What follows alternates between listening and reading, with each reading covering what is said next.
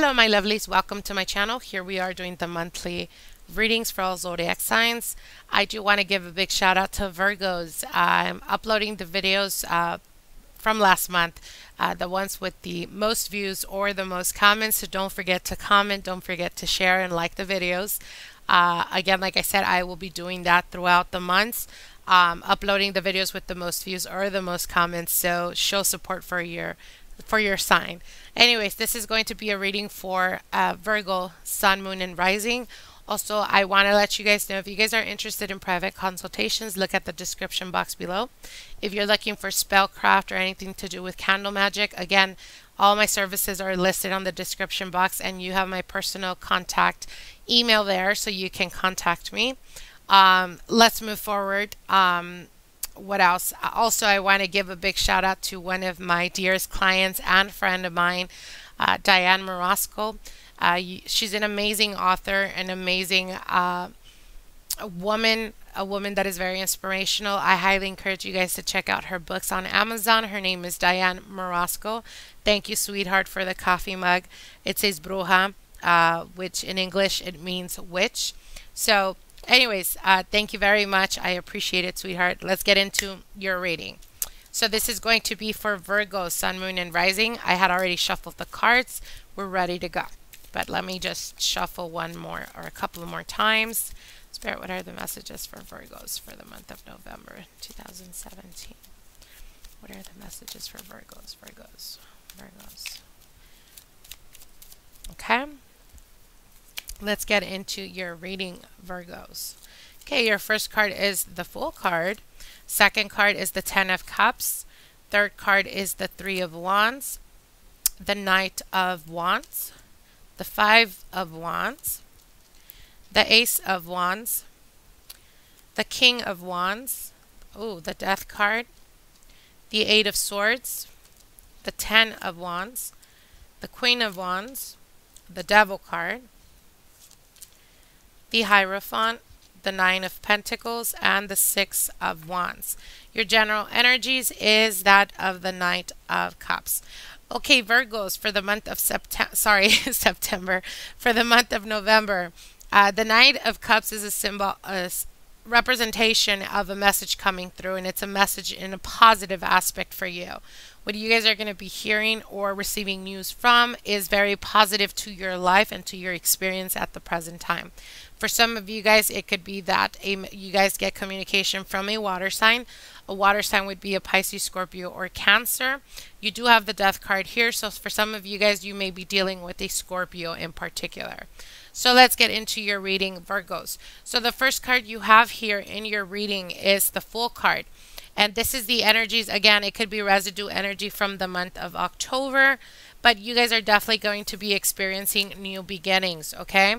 Unfortunately, with that of new beginnings, sometimes there is endings that are necessary. In order for us to receive or open the door to new beginnings, we must allow the door to stay open so that negative things or that of the past walks out. Try the best you can. Now, with the Fool card, I am getting a message. The message is coming through very clearly. So for some of you Virgos that recently have separated or walked away from a relationship, try the best you can not to pull them or try to pull them towards you. And the reason for that is because there is newness right around the corner. You don't want to block your blessings by begging or asking people to stay that don't want to stay. They want to move, let them move. They want to walk away, let them walk away. Embrace it, okay? Do not resist change. The reason I say that is because you do have the Death card here in your reading. So the Death card is a major transformation that is happening at the present time. Now, next to the Fool card, you have the Ten of Cups. So the Ten of Cups is all about family dynamic and having to do with that of the household or the family, friends, people that are connected to you. You are waiting on a message.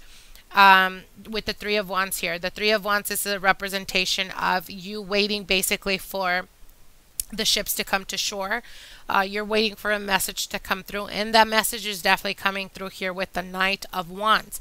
There's a message that's coming through for some of you guys. Perhaps you recently had an argument or a fight. It could be with a relative, a family member, or it could be with your partner. For those of you guys that are in a serious long-term committed relationship, the Five of Wands is definitely talking about arguments. Perhaps there was an argument and the message that's coming through has to do in connection with that argument. For others of you, it could represent that in the business field. So if you guys own your own business or running your own business, there's a lot of chaos and a lot of chaotic energy around that business. It seems like obstacles just keep coming your way. And again, there is a positive message that's coming through. But in that positive message, there is a need to either let go of people that are bringing chaos into your life. So it could be, you know, for those of you guys that run your own business, it could be that you come to the understanding that the message that comes through has to do with perhaps you just don't know why people can't seem to get along in the workplace. Well, there may be news coming in regards to a person particularly that works with you guys or for you, that is the person that likes to steer the pot, likes to steer up a lot of drama, and that's the one person you need to let go of. Okay, you need to cut them out in order to receive or in order to maintain a harmonious type of energy. Now, you do have the Ace of Wands here, so there's a new beginning coming through. The new beginning is coming through with the King of Swords. So the King of Swords could represent an air sign. For some of you guys, you may be dealing with an Aquarius, a Gemini, or a Libra. For others of you that are single at the present time, there's an Aquarius, a Gemini, or a Libra that's coming through that is promising you or that is trying to get your attention because they're bringing to you a new beginning of passion, which is a message coming through. You find out that someone's interested in you or trying to get to know you on a deeper level. The Death card here is a symbology of that, of what no longer serves you, you must let it go. That which ends, do not resist it. Do not try to get your exes back. Again, like I said, if there's been a falling out or of separation, do not, I cannot stress this enough. Do not entertain people that have brought stress to your life, that have either manipulated certain circumstances to the best of their interests. What I mean by that is if you've been dealing with a person that keeps coming in and out of your life because they don't know exactly what it is that they want, cut them out. Let them leave and do not ask them to come back, or do not even entertain if they do so decide to come back to you. The Eight of Swords here is talking about anxiety, but it also talks about feeling stuck. And you're feeling stuck because you continuously keep doing the same past behaviors. It's almost like you're not wanting to learn, or you're not wanting to take action when action is needed.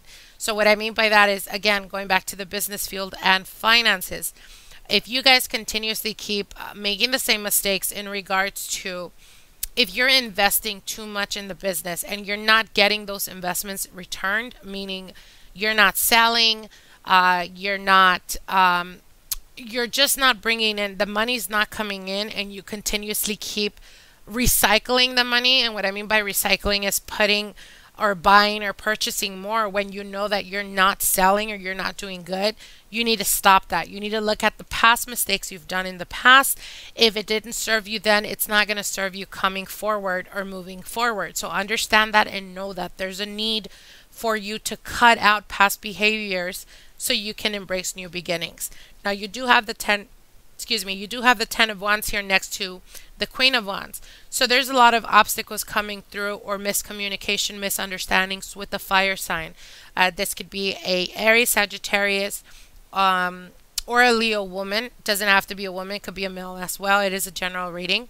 And this Queen of Wands is next to the Devil card. So for some of you guys, okay, so I'm getting a multitude of messages. For some of you guys, if you have been feeling like obstacles keep coming your way one after the other, pay very close attention to that, okay? And the reason I say that is because when you're able to pick up on certain things that are not normal, and what I mean by not normal, I'm speaking purely on the esoteric, witchcraft, blockages, all of that. It comes in threes, okay? So pay attention to that. The reason why I say that is because you do have the Death card here and the Eight of Wands. The Eight of Swords. So there could be an ending that happened or a miscommunication with someone that is knowledgeable of the esoteric, because the Queen of Wands to me also represents a person that knows about magic. The Eight of Swords is being tied or being bounded, and the Devil card is right under it. So be careful with that. Again, like I said, pay attention. It usually comes in threes. So an example, if you've been experiencing that one day your car doesn't want to start, and then 2 days later you get a flat tire, and then 3 days later something else happens, then what you need to do, sweetheart, is you need to do either a cleansing, you need a cleansing, or you need abre caminos, which represents opening pathways, because they're trying to close off that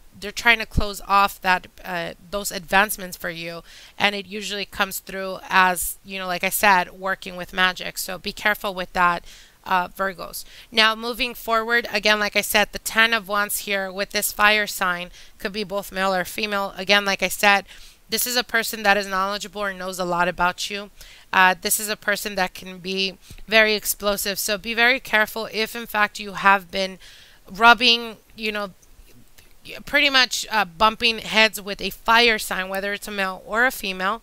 Try the best you can to either pull yourself away from that connection, that especially if it's in the business front, you know, go to business, sorry, you go to your company, you work there, but you can feel that type of energy, like they're just, their eyes are just on you. Be very careful with that. Try the best to create distance. The more distance, the better, to protect yourself, okay?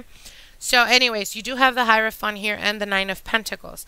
Now, so what this is representing for those of you guys that are single at the present time, like I said, there is a air sign that's coming through. For some of you guys, it could represent also a Scorpio, because the Death card is here.